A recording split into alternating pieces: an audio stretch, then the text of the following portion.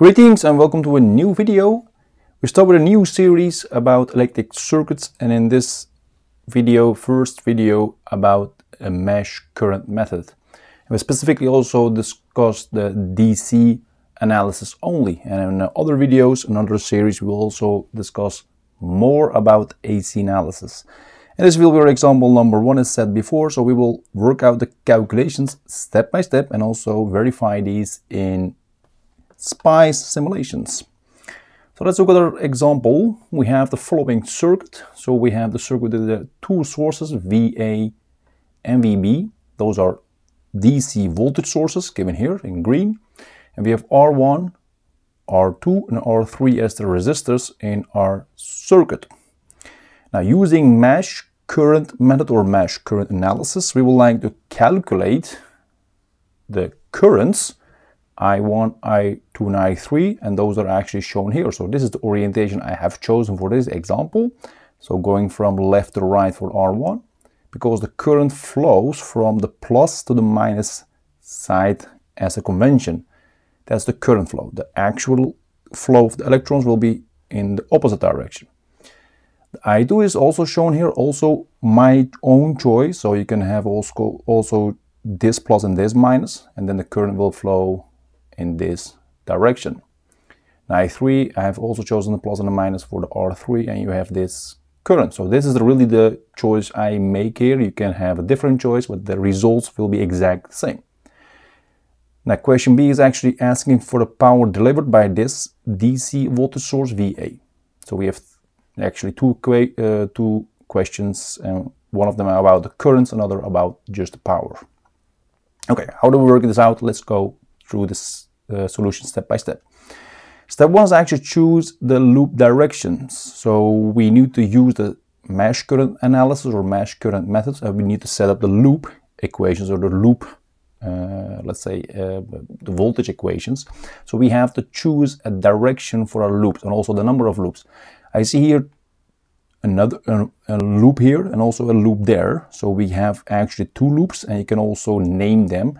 So let's then choose this loop and call this IX, the current IX in this direction, and also I just also choose this direction, and this is IY. So this is also random, so you can also choose the other way. So you can also do the counterclockwise for each of them or just one of them.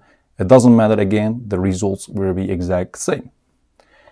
Okay, now for loop X, since I have defined my direction in this form, so the clockwise direction, I start at this point, that's the ground, the reference, electric reference point. Then I see actually the following. I see first the minus and then the plus of this VA voltage source. So that's actually minus VA. Then the other, actually the following, because I see R1 and R2 for this situation as a plus, because that is in the same direction for my current. But this current IY, which is a part of the current here and through R2, is actually fighting back this current flow in this first loop, the loop in IX. And that's what you see here, minus R2 times IY. So you collect actually the two resistors together and then multiply that by the IX, and you do minus, which is actually fighting back, which is only the IY for the case of R2. Now add them up and then you equate that to 0. So that's what you have here.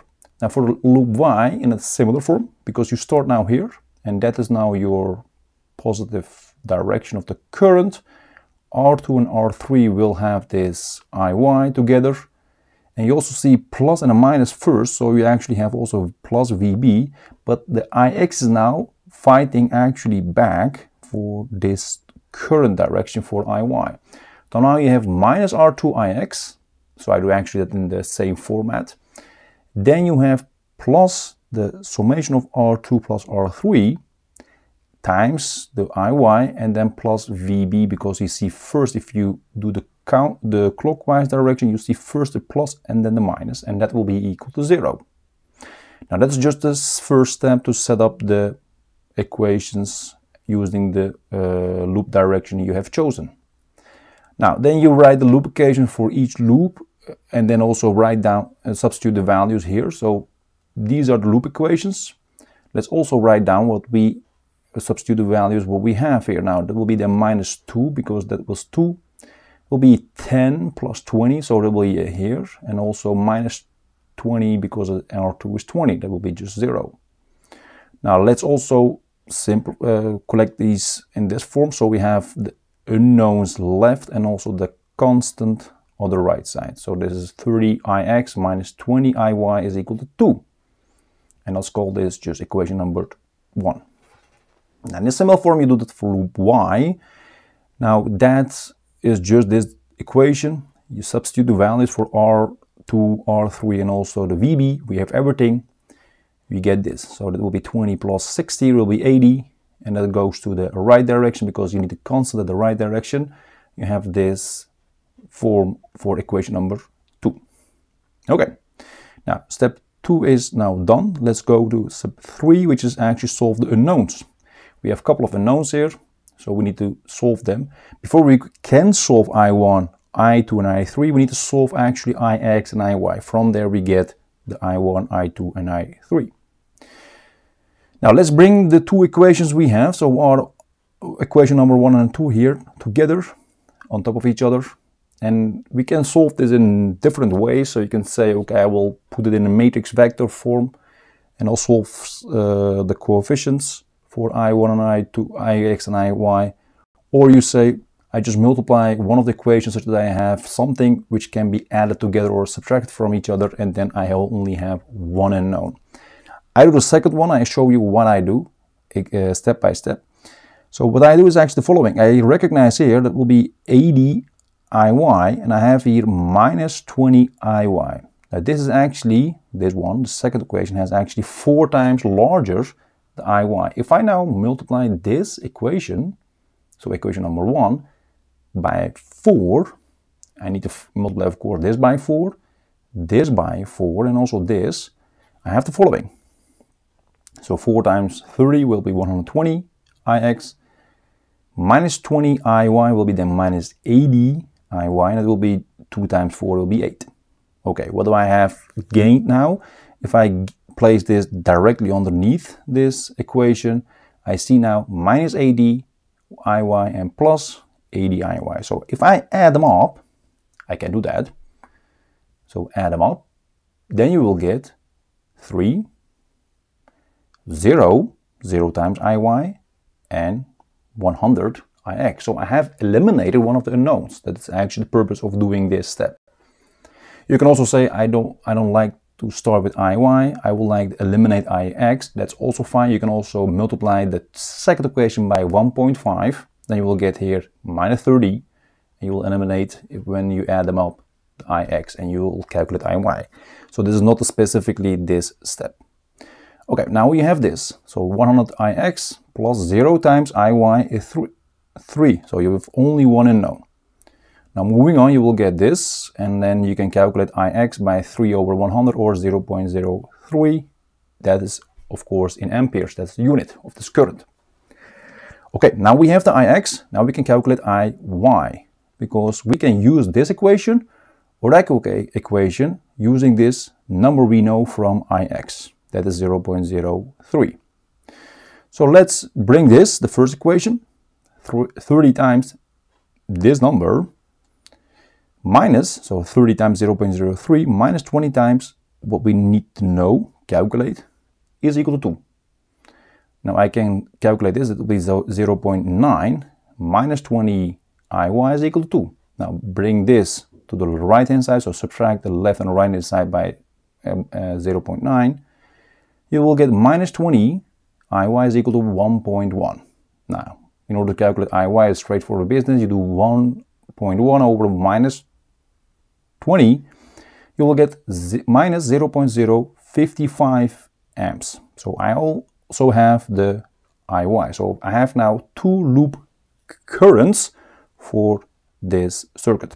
Now, in summary, you have an Ix of 0.03 and Iy of minus 0.055 amps, or in milliamps you get 30 milliamps for Ix and minus 55 milliamps for Iy.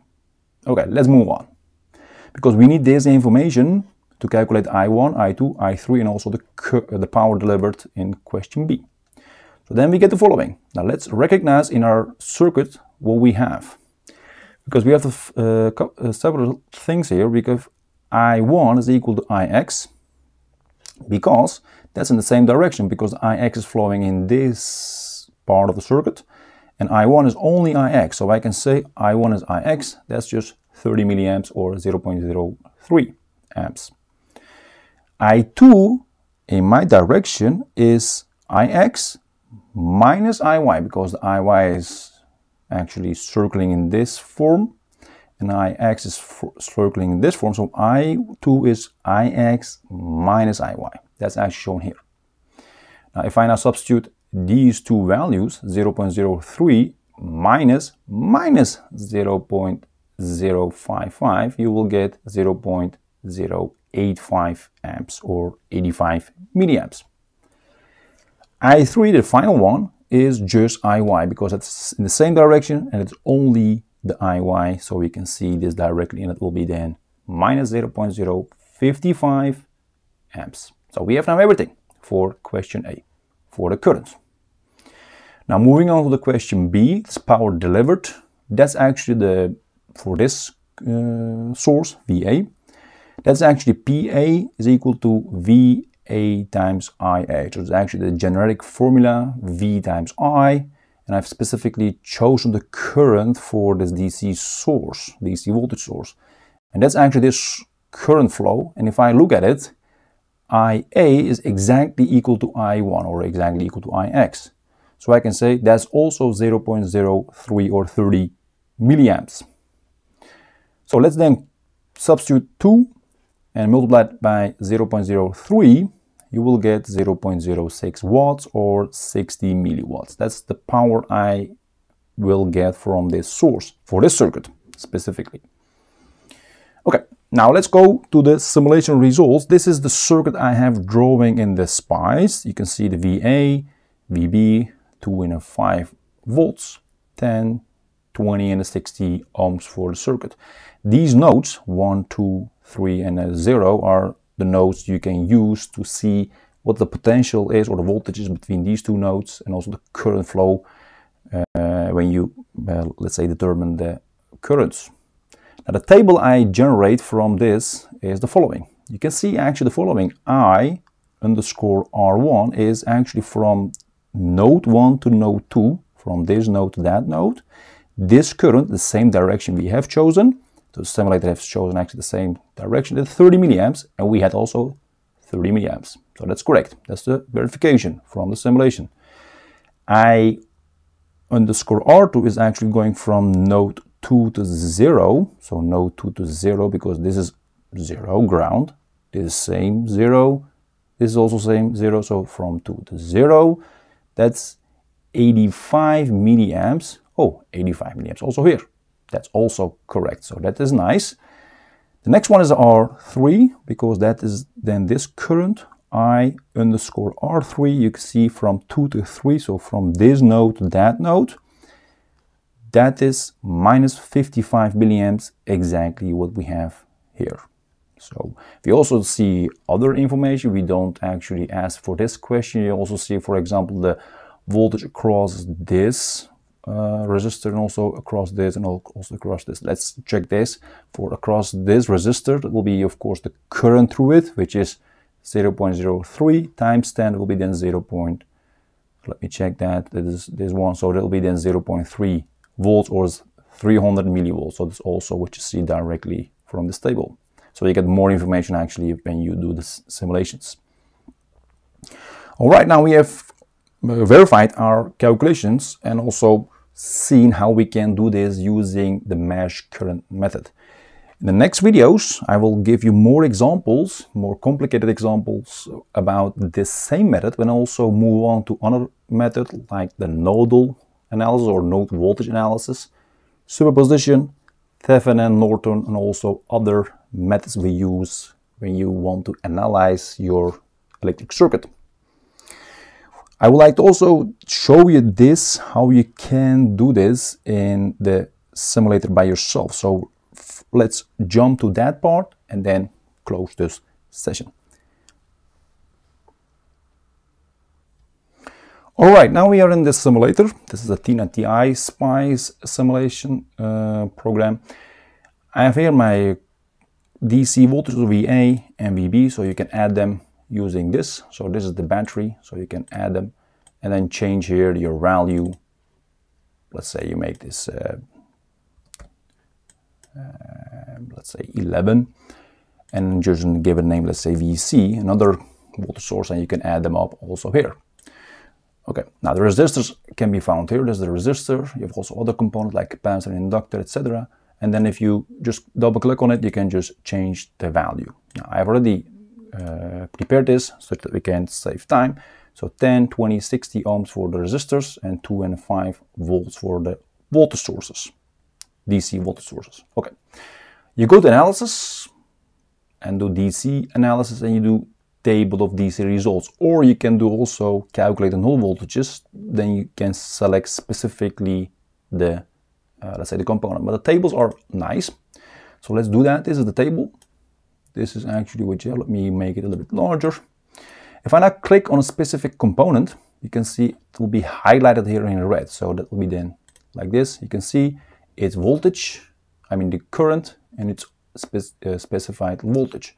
So it will be 30 milliamps here, I1 actual we had, and it will be also 0.3 volts, because that wasn't the question, but we have both of them.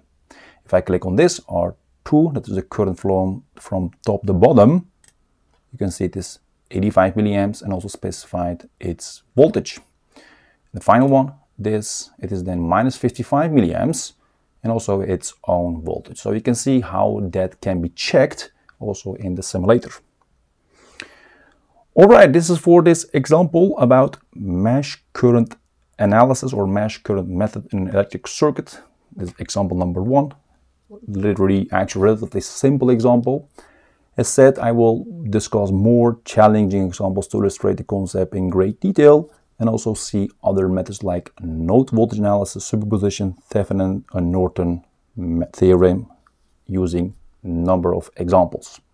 So stay tuned, and if you have any questions, comments, please let me know and I will try to answer them as soon as possible. See you next time in another interesting video. Take care.